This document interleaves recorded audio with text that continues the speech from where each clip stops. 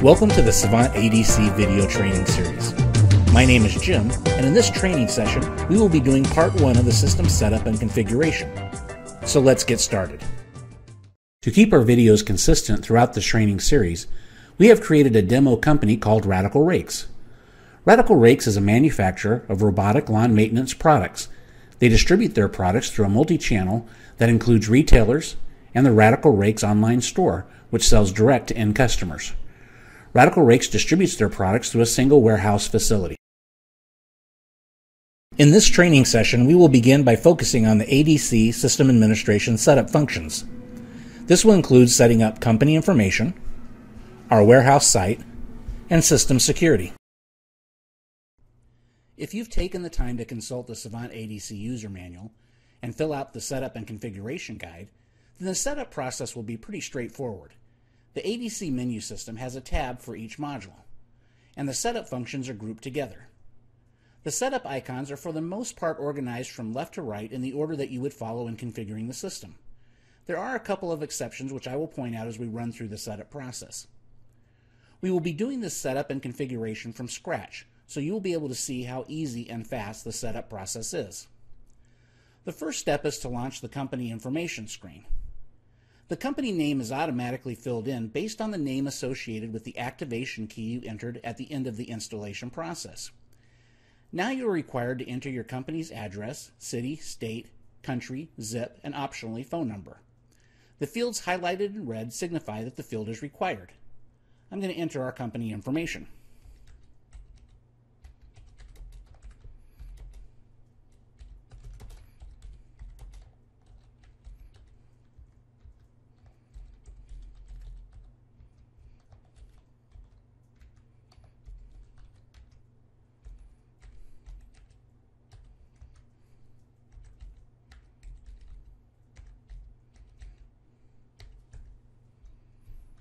Once the information is entered, click on the Update button to save your changes.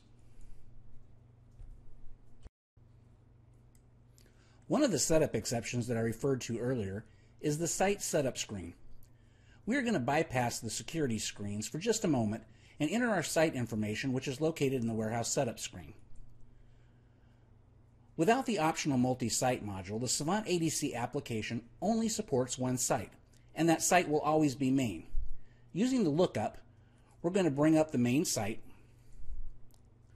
In order for the system to come up during the initial login, we had to create some seed data. The information associated with the main site is Savant's address.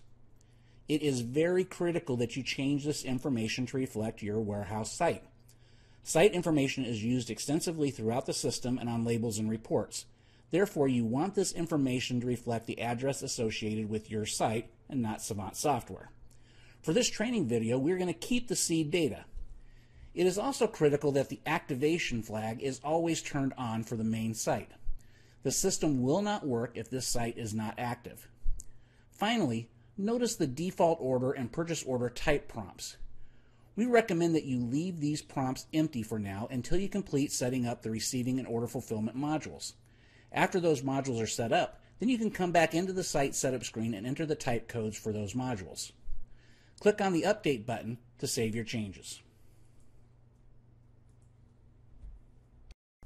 Having set up our site, we are now going to set up security. Click on the security icon from the Setup menu group. The first step is to set up users or operators. When we logged into the system, we used a default login called sysadmin. You can decide whether to keep this operator ID or not. For this training exercise, we're going to keep the sysadmin user. However, we are going to change some of his information. We will also be adding an assistant warehouse manager and inventory specialist. So let's change the sysadmin user information.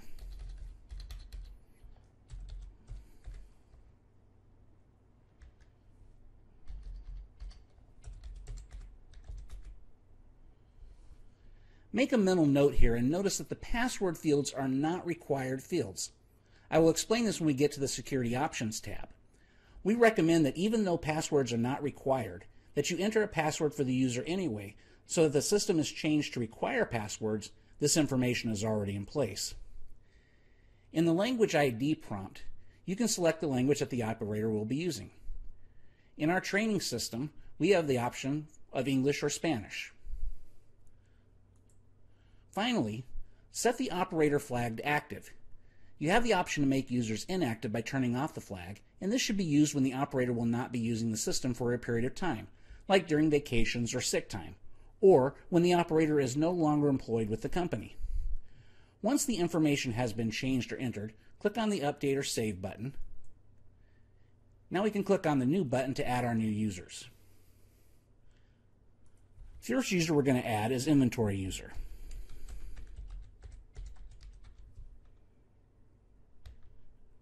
First name is Sarah.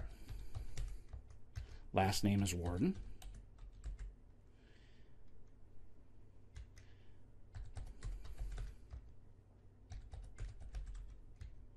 Job description is Inventory Specialist. This will be using the English language, and the active flag was obviously going to be on. My next user is going to be Spanish User. First name will be Juan. Last name will be Garcia.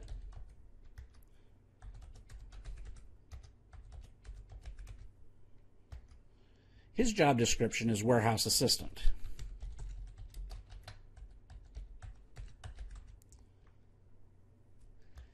His language we're going to change to Spanish, and again he'll be active.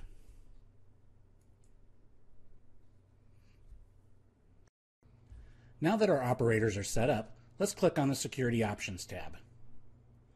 In the operator setup screen, passwords were not required fields. This is because the Validate Operator Passwords is not checked. If I check that box, save the change, and go back to the operator screen, you'll notice that the password fields are now required fields. Savant ADC also gives you the ability to log out inactive users. In our current setting, a user who has not used the system for 19 minutes will automatically be logged out of the system. We can change this interval here. We can also turn off the feature by unchecking the box, and inactive users will never be logged off the system automatically. Notice that when that feature is turned off, the interval cannot be updated. The Encrypt Passwords box will determine whether the passwords are encrypted in the database. If you are worried about an employee getting into the database and gaining access to your operator's passwords, then this will provide added security at the database level. You have the ability to create minimum and maximum password links. Savant ADC can also track if someone is trying to log in the system and failing. You can set up the system to lock out the user after a defined number of failed attempts. The system will automatically make the operator inactive after the failed log attempts is reached. Once that happens, the system administrator will need to go into the operator setup screen and switch the active flag for that operator back on.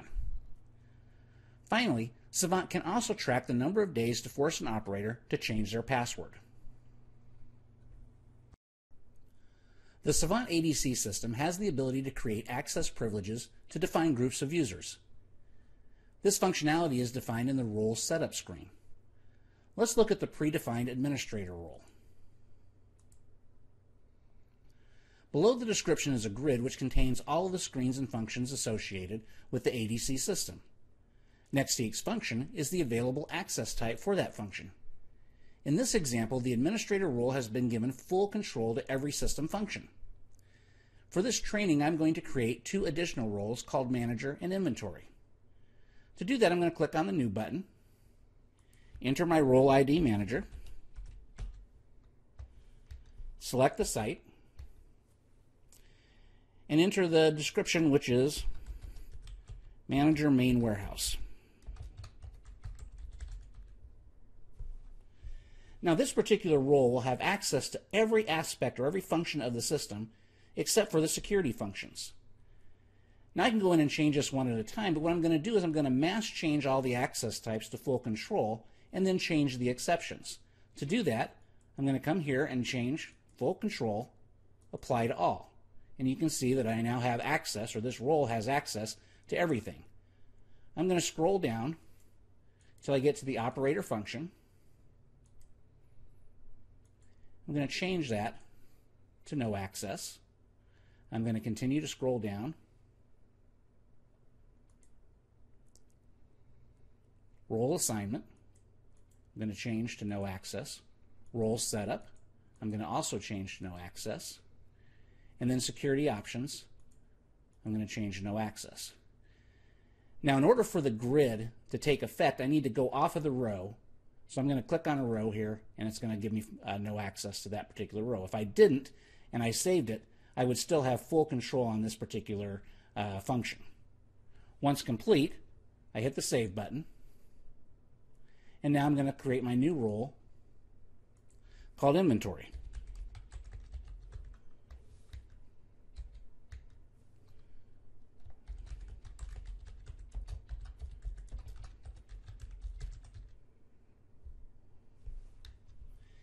Now this particular role is going to have access to only screens related to the inventory functions. So I'm going to click up here to help me remember what those functions are. And go back up to the top. I'm going to scroll down. My first inventory function is change hold codes and dates. I'm going to give full control there. Inventory levels. Hold reason codes.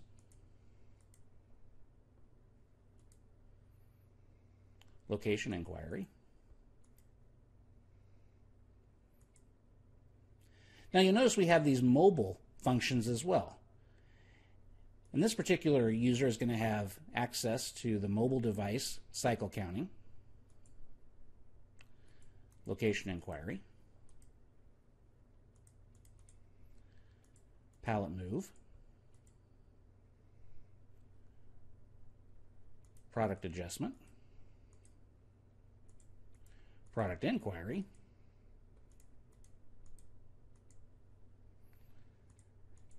and product move.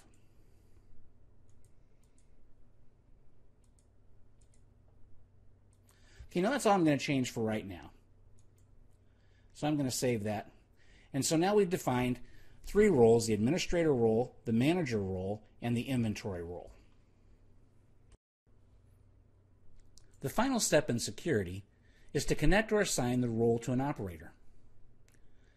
First, we select the operator, then the site, and then click on the appropriate role for that operator.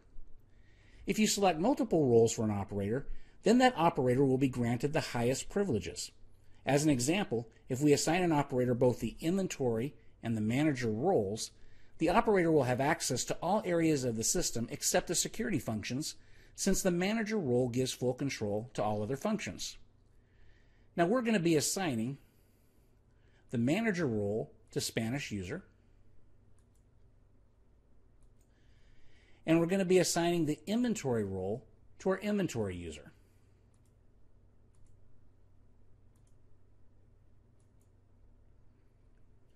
Let's take a look at our changes. But first, I want you to notice the three amigos icon for security. This is important because when we log back in, we'll be referencing that particular icon.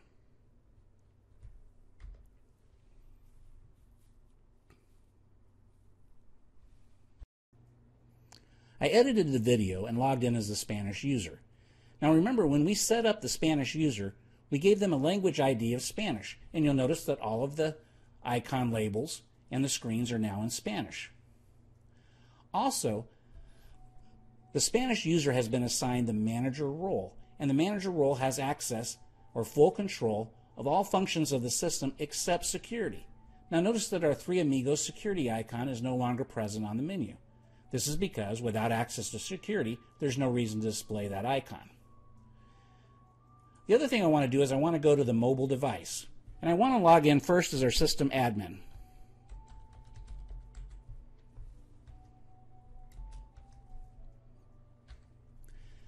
Now notice that the system administrator has full control to all of the mobile device functions.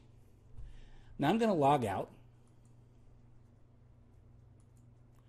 and log back in as the inventory user.